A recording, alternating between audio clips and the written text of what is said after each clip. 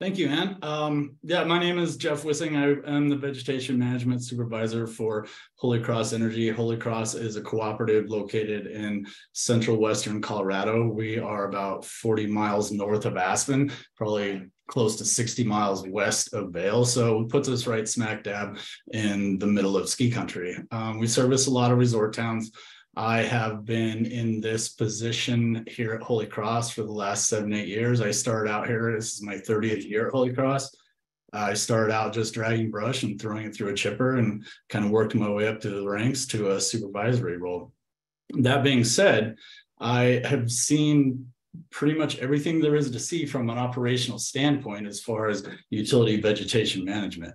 Today, I'm going to discuss a little bit about where we have been, some of the issues that we faced back then, where we are now, especially some of the issues, speaking to what Dr. Siebold talked about, the prolonged drought and some of the severity of these prolonged weather events that we're seeing all of a sudden, and the issues that we now face because of that. And then moving forward into our solutions currently and hoping to the future to where we can have sustainable efforts and sustainable treatment of our easements and right-of-ways. So as you all know, the ones in the attendees from all the utilities use what's called a cycle-based approach. You basically start at point A and you go to point Z, and it's all based on a time frame, and that time frame is decided by the area of your system, how much the terrain, the geography, the seasonal issues that affect depending on if you're high mountain or low valleys. And that's been an industry standard for decades, and it's worked. It's been very sustainable. What we're starting to see, though, is because of the prolonged drought and because of these severe prolonged weather events that we're starting to see, it's no longer encroachment that is really such an issue for us. It's more hazard tree falling from outside of the right-of-way. As Dr. Siebold spoke before, the beetle infestation has reached epidemic proportions for us. Last I heard, the lodgepole forests alone have been affected at about 1.4 million acres. We're seeing a lot of mid-cycle die-off in the aspen groves, whereas those groves are just dying over the course of a winter. So you can go in and mitigate an area, and the next summer, you might have to send crews back in to do it. It's gotten to the point here at Holy Cross that we've started to pull in extra crews and pull in extra vendors just to combat the mid-cycle die-off that we're seeing. And as the wildland urban interface increases and as people grow and come into these resort communities, that puts these areas more at risk for catastrophic wildfire events. So no longer is just using organizational system knowledge of our easements sufficient for us. The rate of die-off and being able to find these trees and find these areas that need affected really creates a need for an increased and advanced situational awareness. Some of the current solutions that we are looking at right now, starting with system resiliency. We're building beefier, better systems that are more capable of being able to resist wildfire. Some of those things that we're using is SCADA control devices. I mean, we've operated a mechanical system in the utility industry for well over 100 years. And the equipment has not changed all that much over the course of those years. I mean, yes, the load has increased and transformers have gotten bigger, conductors have gotten bigger, but the actual mechanical system hasn't really changed a whole lot over the last 100 years. But with technology coming in, the advent of technology, we are able to use some of these things and be able to control our devices from a dispatch area, which can shut off power in a faster, quicker time frame and hopefully cause less of a spark should some of our equipment have to operate. Because, I mean, let's be frank, when a piece of electric equipment operates, there is a potential for a spark. When a piece of electrical equipment fails, there's even more of an opportunity for a spark. So how do we combat that? Like I said, we use SCADA control devices. We've also started looking at public safety power shutoff during high wind events. Some of the issues surrounding that are once the wind event has passed, you have to get crews out there to patrol the lines. That causes an interruption in service. No one likes that. I like to have my power. We've also started using something called non-explosive fuses. These are fuses that instead of when a normal fuse would operate, it throws a spark when the element inside burns to the ground.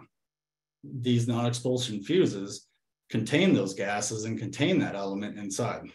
Issues with those right now are they are 10 times more expensive than a normal fuse. Some of the supply chain issues that we are facing globally makes it more difficult to get these non-expulsion fuses. Another thing that we're doing as far as system resilience is we're re-engineering our current infrastructure. We're setting bigger poles, setting stronger towers, shorter spans. We're using insulated wires such as space cable or tree wire, so that just to reduce that lack of a spark.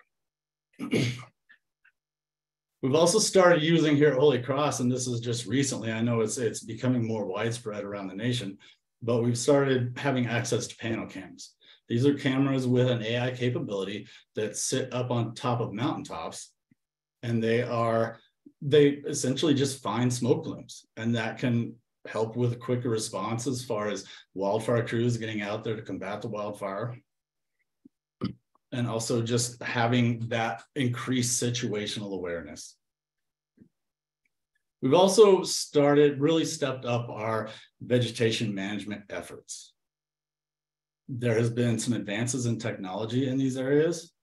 Remote sensing with AI capabilities is one of the things that is, I really see it as being the future of this industry. So using those remote sensing tools such as LiDAR, such as satellite, we are able to have that situational awareness, whereas normally mid-cycle inspections would take boots on the ground, would take almost a year or two to do our system, depending on how many employees and what labor force you committed to it. But that being said, you still have to cut those areas. You still have to send crews in when something is found. So that pulls away from the cycle-based approach. So with these with these remote sensing tools, you're able to have that situational awareness in as close to real time as is possible right now. I think looking towards the future, these technologies will only get better. These technologies, I don't want to say that they are going to be 100% the answer, but they are tools. And I really feel like because of these, we are moving away from a cycle-based approach and moving closer to, or more what I have like to call data-driven. I've used risk-based in the past, and when you use risk-based, it seems like a lot of people start to lose their minds a little bit. So data-driven is a little more helpful from my perspective. And using these remote sensing tools and sending them through with AI capabilities, sending them through the algorithms, they're able to really spit out and show us where we need to go, where we need to focus, where we can be most efficient.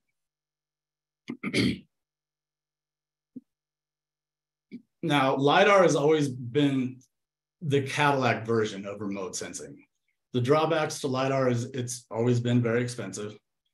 Primarily, it's been used on transmission infrastructure, but now because of the risk of wildfire that we are facing, we're starting to look at LiDAR onto our distribution systems. It also does take time, although it is a lot faster. It takes time to fly a drone. It takes time to run a ground-based LiDAR unit out through all of the easements and all of the right-of-way. Coming back, you have to find a place for all that data. You have to crunch the data to get your situational awareness. We've also started really reaching out into partnerships with state, local, and federal government entities that as the wildland-urban interface increases, we have taken on partnerships to be able to clear a lot of these areas and these right-of-ways to really help with public safety. I mean, the last thing anyone wants is for a wildfire to start. First of all, you don't want any loss of life. Secondly, you don't want any loss of property. Thirdly, we like our forests and we want to keep them. We also, I mean, basically, we're increasing the number of men in the field. We're increasing our labor force, we're increasing our manpower, and it's something that is very, very necessary. I mean, I've always tongue in cheek talked about the utility vegetation management industry as the red-headed stepchild of utilities. I mean, let's face it, we don't add to the bottom line. We actually take away from the bottom line. It is a necessary maintenance that has to happen. So it's been, funding in the past has been difficult, and it still is difficult today. But I think a lot of what is going on in the country, especially in the West and globally for that matter, has really brought utility vegetation management to the forefront of people's minds. So now that has led itself to a lot of these advances in technology. There's also been a lot of efficiency increases in trimming equipment. There are buckets with articulating hydraulic saw heads. This helps cut back on the labor force some. You can do more work with less labor, with less boots in the field. Now, the difference, what I have really kind of been struggling with, and I don't know if struggling is the right word, what I've been looking towards is if we move towards a more 100% data-driven cycle, in my mind, that is a very reactive approach. And that might be where we're at right now. It might be triage in the battlefield. We have to really go out and find these areas using these tools and treat these areas in a timely manner. Is that sustainable for the future? I'm not sure. I don't think it is. I think it's where we are right now, and it's what we have to do. I think my vision for the future, if I had to have one, would be that we would meld the two, cycle-based and data-driven in some manner. Because let's face it, you still have to treat 100% of the system over the course of that cycle. If you're only chasing the high-risk spans and letting the lower risk spans grow up to become high-risk spans before you send crews out to treat them, like I said, that's reactive in my mind. So really looking at it is sending crews out to be able to adjust and find these areas first and foremost, and then working back based on the cycle approach in that given year's cycle, maybe where we end up in the future. Kind of finishing up, one thing I really want to talk about is we still need the labor force out there. These are all tools, they are great tools, but they are just tools to help us manage and mitigate to reduce the risk of fire in our infrastructure and in our urban and rural forests. So I really think we need to keep that forefront on our mind. The labor shortage that we're seeing in the utility arborist industry is evident, probably even growing faster than the labor shortages all around the country and all globally for that matter. So Dennis can probably speak to this more, but he has done a lot of work with the UAA to really bring out into the world, hey, this is a viable career. This is something that you can start at, you can work through, and you can retire. So using these tools, but we also still need the people out in the field. And that's kind of where we are in current events right now, as far as my cooperative standpoint and the utility industry as a whole.